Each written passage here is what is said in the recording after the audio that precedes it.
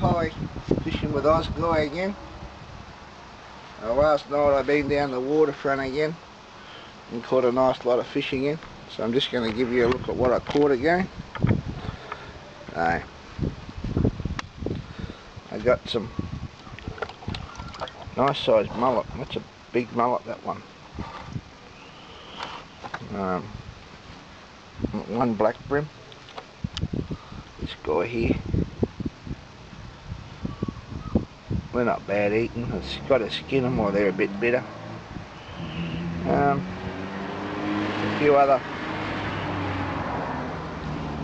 few other big mullet there. A few gar, these big stubby gar. They're nice eating them. They're nice and sweet, and they got really white meat. That's why they call him a snubby gar, because he's only got a short beak. There's the long nose gar. He's got a long nose.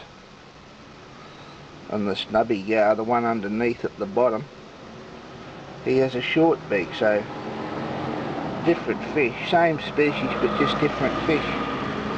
So you call him a snubby gar. So yeah. Yeah, so that's a pike fish. What we call in Australia. That's our pike. He's alright to eat. He's got a bit of soft flesh, but if you clean him properly and get him refrigerated, he's alright.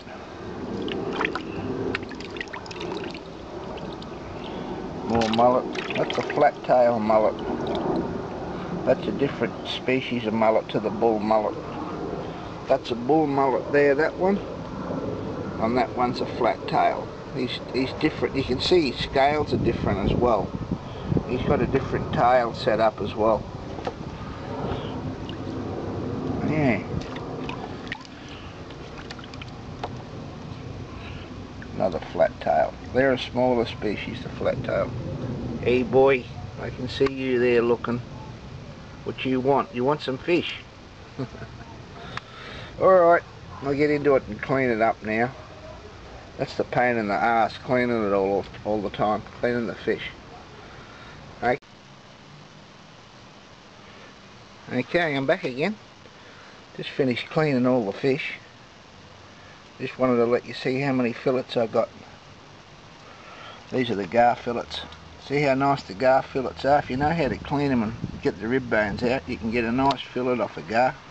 They're good chewing. Got some roe. I love eating the mullet roe.